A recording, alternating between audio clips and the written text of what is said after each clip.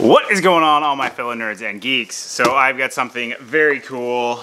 It's in a long box. I've got an audience watching, so I've been talking about this non-stop, so they want to see what's in it as well. I've been anticipating this all day.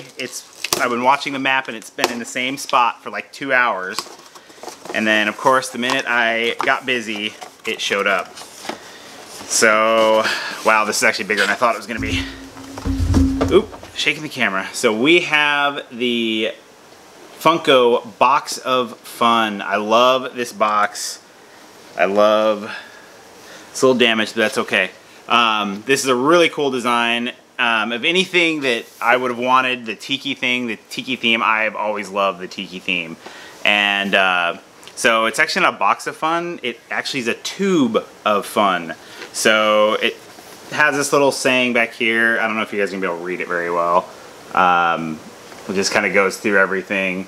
So let's get it open. There was quite a few this year. Last year there wasn't as many that I seen that I really liked.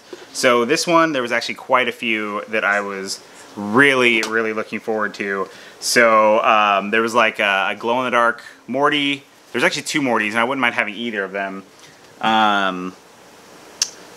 Some of the ones they showed off at the actual Fun Days were pretty amazing, but so looks like we're gonna do this as best we can.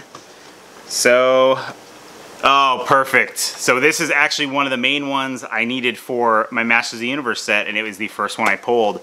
So it is the Merman Freddy Funko. So, nice. Got a clapping audience. So, yep. This was actually one of the main ones when I saw the pictures that I was like, if I don't get it in the box, I'm gonna have to find a way to get it. Looks like limited to 5,000 pieces. You can see for the Fun Day stickers, they had them a little different than the ones people actually got at Fun Days. So already we're sitting really good. And so the second one that I got was one I just said I wanted.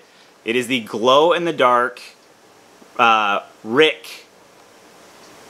I just brain farted. Freddy Funko. So far this has been perfect. So this actually goes with the, I forget exactly what they were called, but this is limited to 3,000 pieces. I do have the Rick and Morty of the same thing. Little bit of box damage on these, but it's really minor along the bottom. I'm just happy that I was able to get this one. Nice. So the last one in the tube, let's see what we got. This one I can already feel has got a little bit of damage on it, but, well, I pulled a perfect tube. So I got the other Rick that I wanted. This is Freddy Rick with the portal gun and limited to 6,000 pieces. So all in all, this one is awesome. I think last year I traded most of my stuff away. This time I will not trade any of the stuff away. There it is again. So that is it for this box. I am really happy with it. The other stuff you could have got was some Tikis and other things like that. When I was ordering this, actually, my wife ordered one as well. So I will be getting another one to open. So I'm hoping for Tikis out of that one. So she's gonna open it, she says, and not in front of the camera. Not in front of the camera? Well, we'll see about that. It's a tube. I can reopen it because it's just a nice hollow tube. But it's actually a really strong tube. So the locker that we got last year was really cool, but this thing is amazing. This is definitely gonna have to be displayed somehow. I'm not sure how just yet. So that is it for this episode. I am super stoked that I got a pretty amazing set. I've got a huge Rick and Morty set, so that's gonna go very well with that. And of course, it's tubular. Yes, it's tubular. The Merman is going to go right over with the He-Man collection, so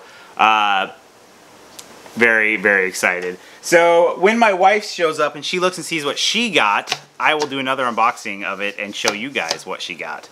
So I can't get over this tube. It's awesome. So that is it for this episode. Please don't forget to like, subscribe. You can follow me on Instagram at NerdSmithing. And as always, don't forget to stay awesome, people.